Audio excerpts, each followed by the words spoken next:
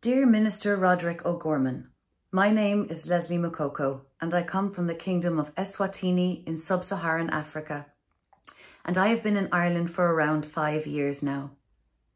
I am one of the privileged few international protection applicants who has had the opportunity to attend college in Ireland, having studied in IT Carlow and presently studying in UCD, University College of Dublin, where I am doing sociology and social policy.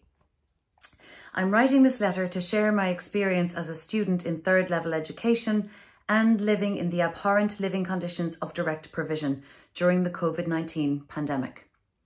A lot has happened and changed everywhere world over. As the pandemic struck, a lot of new normal habits have been introduced and adopted by most people. An example in hand would be the wearing of face coverings, while a lot of older known habits have been done away with, such as hugs and normal handshakes, are now a thing of the past. A lot of weaknesses have been exposed in most settings in institutions and/or government. The economic stability has been tested big time, and the ability of not only the Irish government but most governments in the whole world has been stretched to the limit and shown their strengths and failures practically as they practiced the duty of care as a state. The big announcement was broadcast on the 12th of March 2020. The Taoiseach of the day then, Leo Varadkar, announced that gatherings of more than 100 people indoors should be cancelled. This message, just this portion of the message, meant disaster to the many students that are warehoused in the abhorrent direct provision system of accommodating asylum seekers in Ireland. A lot of other restrictions came along with the big announcement.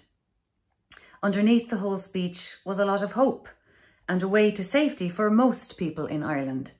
Statements like, "We're all in this together," was supposed to mean good for the entire nation of Ireland, but unfortunately it had no meaning at all for international protection applicants, aka asylum seekers. Most direct provision centres later had clusters of COVID-19 cases, a majority of which were not announced to the public by both print media and/or television. Some good practice on providing meals where canteens were practiced in most centres as takeaway meals began to be served. The major problem was the impossibility of observing social distancing due to the congregated nature of direct provision. Many asylum seekers still share bedrooms, toilets, showers, kitchens and dining areas with their resident strangers. Keeping 2 metres away social distancing measure from the next person is virtually impossible in a setting like direct provision. People still use communal toilets and communal showers in most centres. Lately, the government concerned have decided to keep as much secretive as possible news of potential or actual outbreaks in preference of moving people from one isolation hotel to another.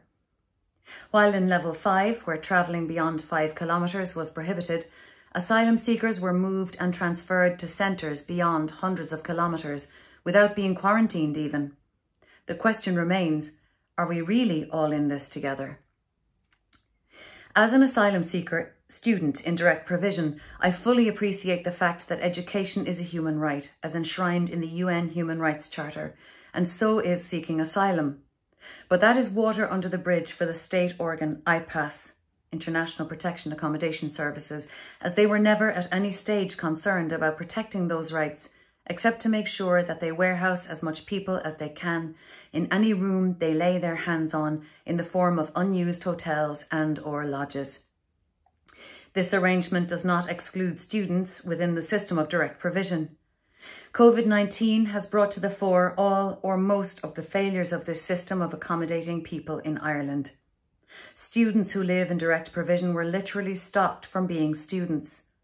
The need to move to online learning meant these students were left out because most direct provision centres do not have reliable Wi-Fi connections, and that is those that have, while most do not have connections altogether, for use by the resident asylum seekers. All students in these centres had difficulties when the pandemic struck, and worst, when the lockdowns began. I personally had to miss writing final examination papers because of the restrictions and the over-exaggerated self-isolation arrangements in the centres, where in the beginning, people or residents were supposed to isolate with their roommates, which situation rendered students' inability to read, study, or write in the crammed rooms where there are no tables or chairs to do so. I share my bedroom with 2 other strangers, and our beds are hardly half a metre away from each other, and has no space for a table and a chair. Other student asylum seekers were traumatised. I was one of those, by the arrangements that most centres adopted, until the Massey movement of asylum seekers in Ireland publicised the situation, which the Department of Justice, which was responsible for asylum seekers then, strongly objected to and denied this fact. Under the lock and key scenario, the asylum seekers were not supposed to move out of the centre, even for purposes of seeking a nearby Wi-Fi hotspot, as all local libraries were also closed due to the lockdown restrictions. The COVID-19 situation did not only expose the unworkability and not good for any purpose system of direct provision itself, but also brought to the fore the stark barriers to accessing education faced by students living in direct provision.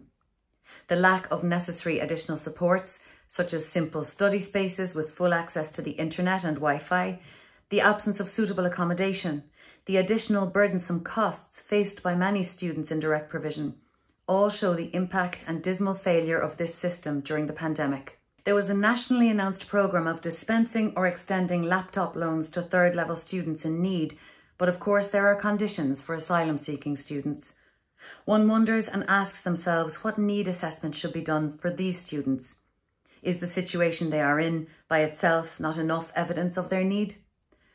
Discrimination was clearly publicised by the Minister of Education when he announced the €250 award for third-level students in the country. One would have thought that we are honestly all in this together, but no, that's not the case, as asylum-seeking students in third-level institutions are not eligible for support such as this, and any other which the state departments feel is not deserving for some groups or cohorts of the Irish society. This is a norm in most states that practice institutional racism. Ireland is no exception. The pandemic is not over yet, and it is not entirely clear if it will end soon. And alas, asylum-seeking students are still in their various direct provision centres, awaiting to receive their examination dates, and ultimately their results, and information if they will progress to their next levels of furthering their educational pursuits. Judging from above situations where they cannot even connect to their online classes, your judgment is as good as mine.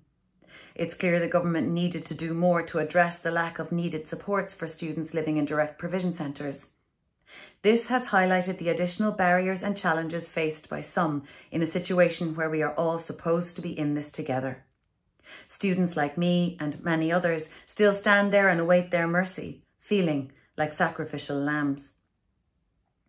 Congratulations to the resilient asylum seeker students class of 2020 who have made it through this challenging COVID-19 era.